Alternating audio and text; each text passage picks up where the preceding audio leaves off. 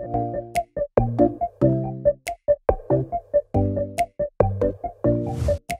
well-functioning civil society is key to a well-functioning democracy. In civil society, citizens are able to organize, participate, and communicate based on who they are, what they are interested in, and what they believe in. Collectively, people can stand up against the abuse of power, corruption, and unfair distribution. A short history of Norwegian civil society. In the 1850s, there were broad ideological movements characterized by great commitment at grassroots level. They were economically independent from the state, and income sources were mainly fundraising, gifts, and member contributions.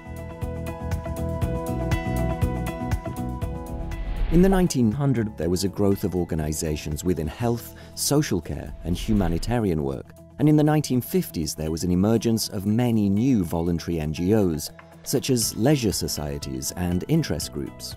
Beyond the 50s, there was an increased contact and cooperation between the organizations and the state, and the emergence of the modern welfare state led to an expansion of public responsibility. The state gradually took over many of the areas where NGOs had been dominant, for example in health and the social field.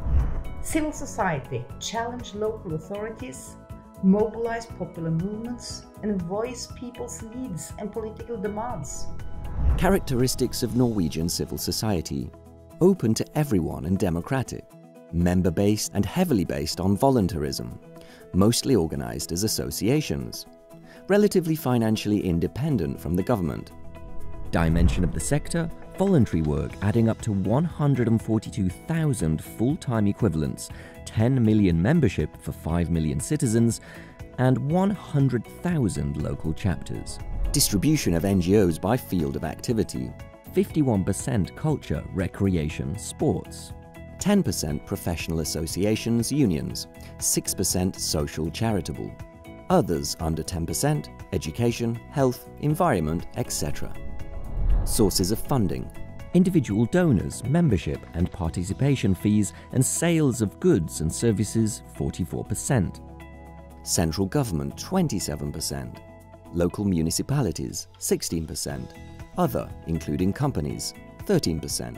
What are some of the main challenges NGOs in Norway face? Secure long-term funding, not only for activities, but for running the organizations. Stay relevant by showing how activities contribute to tackling challenges in society. Start using more and better digital tools to communicate better and be more visible. Keep up with people's increasing expectations and demands. Stand up for equal rights. Support civil society.